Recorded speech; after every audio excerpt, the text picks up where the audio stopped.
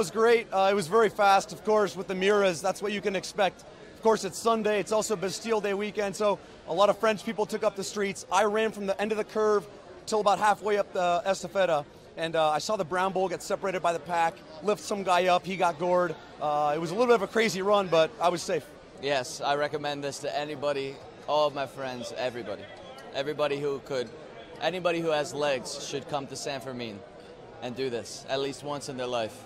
It was fine, but the problem is, of course, that the bulls are so fast now.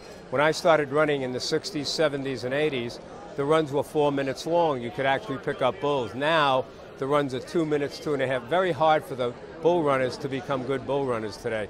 It's still phenomenal. The emotion of being in the street is tremendous.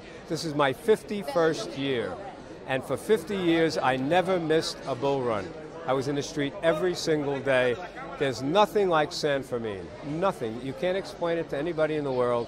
Getting up in the morning at 8 o'clock, being in the street with these incredible animals, and then seeing all your friends, spending the day together, camaraderie, not talking about money, politics, nothing. All we talk about is beautiful women, bulls, and have a ball.